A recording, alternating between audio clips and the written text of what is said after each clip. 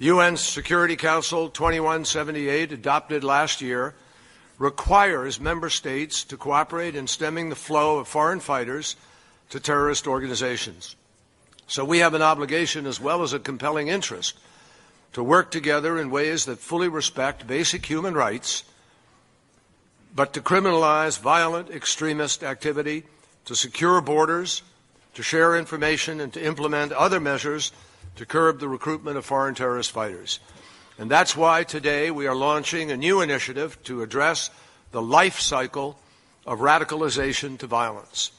This initiative will improve our ability to address every part of the terrorist cycle, from the start, when young people get grabbed by proselytizers who infect their minds, to the end, where governments and communities have to decide how do you best handle returning foreign fighters. The goal is to provide vulnerable governments with the tools and the knowledge that they need to prevent radicalization in the first place and to disengage individuals who have become radicalized so they might be reintegrated into their communities.